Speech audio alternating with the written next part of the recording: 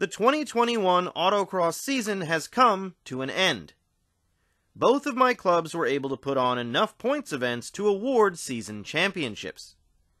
Between the two clubs, I attended a total of 15 events. The plan going into the 2021 season was to use all three of my warhorses, but mechanical issues and parts delays kept a couple of my ponies in the stable. I took my 1992 GT to one event and managed to win a trophy despite the car running badly. I spent much of my limited free time during the season trying to track down the source of the problem.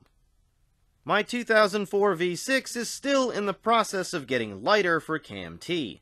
Unfortunately, parts delays prevented me from taking it to events. That means the Tumbler, my IRS Swap 2000 GT, competed in 14 points events in 2021. COVID-19 restrictions shut down a number of venues early in the year, so both clubs held a lot of events at the airport. Eventually, other sites opened up. One club held several events at the fairgrounds, a site that often made me feel like I didn't know how to drive, stuck a screw in one of my new 315 tires, and was the scene of multiple tough battles with a fierce CAM-T competitor. The other club found two new sites. Both were oval tracks. One tested my skills on a small infield course. The other measured my ability to get the most out of 245 tires. If you watched my results videos, you saw how much the courses and my competitors challenged me, how I struggled on old tires and triumphed on new tires, and how I identified and fixed the driving errors I was making. As always, I tried to make sure my results videos included pointers to help other autocrossers improve their times out on course. I also posted autocross tips videos that covered looking ahead, how the wrong line costs you time, and 5 ways to find speed on an autocross course. When covering events, I mentioned that strict COVID-19 safety protocols were in place for most of the season, and even after they were eased, attendees were encouraged to take precautions.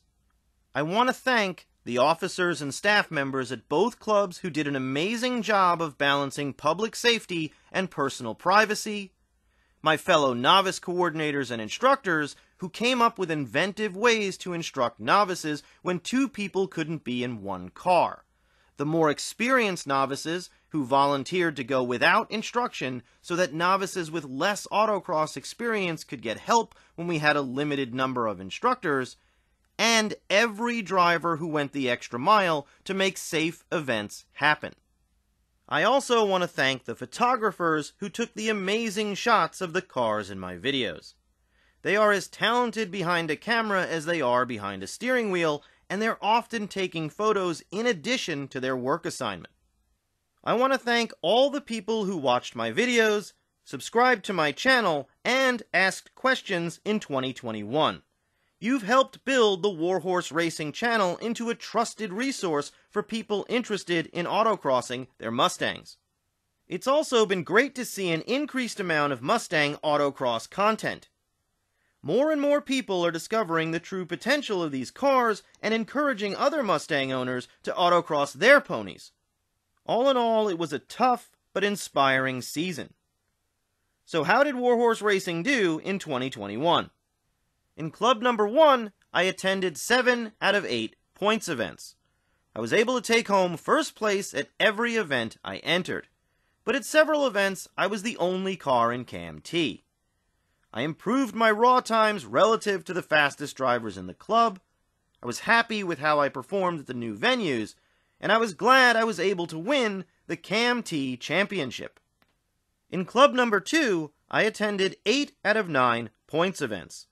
I started off with a string of second-place finishes, then I had a string of first-place finishes as I battled tenacious competition. At the last event, I finished in second place, getting beat by, you guessed it, CAM-T 76. In prior seasons, consistency has been an issue for me, so I was thrilled to be on the podium at every event I entered and to take home the CAM-T championship. This is the first time I've won 2 championships in one season. I'm really proud of that. But I'm more proud of what the autocross community was able to accomplish.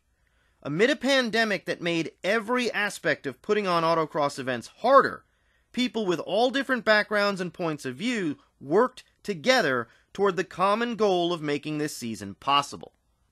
I know that defending these championships is going to be difficult. In 2022, my plan is to start the season stronger and shake off the rust sooner. I want to be more aggressive with my run strategy so I can push myself and my cars harder. I'm also going to reach out to the faster drivers in my clubs to help me find more speed on course. I'll keep posting my autocross results, driving and tech tips, and race-tested reviews of the performance parts I use on my Mustangs. And I'll be documenting the work I'm doing to my long-term 1993 2.3-liter Mustang autocross project, Apocalypso. I hope you'll tune in as I continue on my quest to prove that 79 to 04 Mustangs are awesome autocross cars.